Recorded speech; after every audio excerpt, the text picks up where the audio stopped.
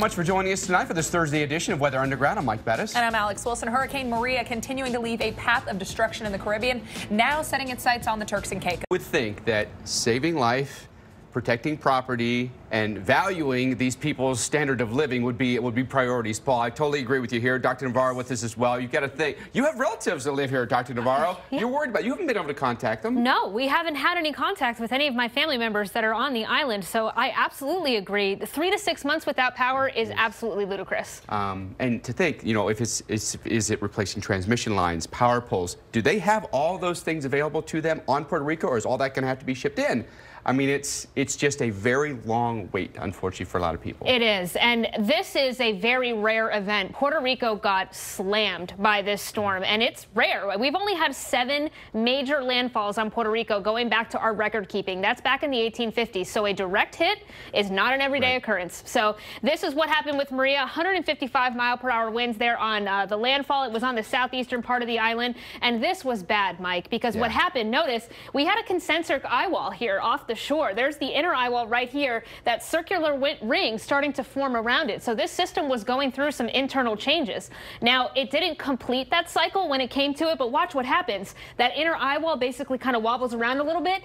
That whole wind field was expanded because of that process. So we likely had stronger bands and winds moving onshore just as that storm was coming on. And no part of this island was untouched by strong winds. And the rain was absolutely horrendous and just now ending today in some places. Yeah, maybe even 40 inches total when this event is over in some places, which is insane. Really astounding to see some of the rivers that have come up. Dr. Navarro, thank you very much. So what's next for Maria? More about Tropical Storm Jose.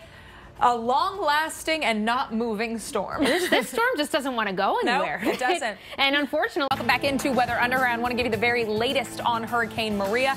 Category 3 storm with winds 120 miles per hour. Up next, Grand Turk, right here as it skirts along the Turks and Caicos Islands. Not going to look at necessarily a direct hit, but we still think significant impacts thanks to that northerly flow.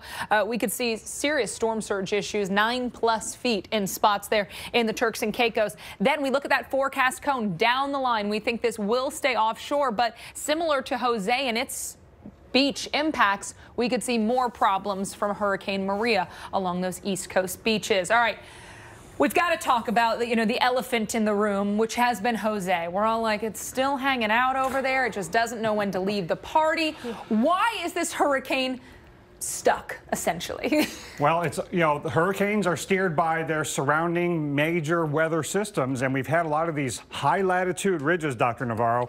Jose and Harvey contending with similar types of weather systems to their north. Yeah, absolutely. Both of them are similar in the same way that they are in a weak steering pattern. They're kind of stuck in between the things that would usually move them out. So let's go back to Harvey. If you remember, that was the major hurricane that made landfall here on the southeast coast of Texas. Now, there was a high pressure off here to the west, which was just far enough that Harvey was not feeling that pull. There wasn't a lot of influence here from that system. And then we had another weak steering pattern, which was way off in the northeast. So Harvey was just able to sit and spin for days because there was nothing here to give it a push and kick it out that we so desperately needed, and it dropped almost 50 inches of rainfall in some areas. Yeah, now Jose has been doing a lot of sitting and spinning too. It did that between Bermuda and Puerto Rico, fortunately over water, and it's been doing a lot of sitting and spinning off the northeast coast. For the most part, fortunately over water, although we've been having persistent bad weather in southeastern New England.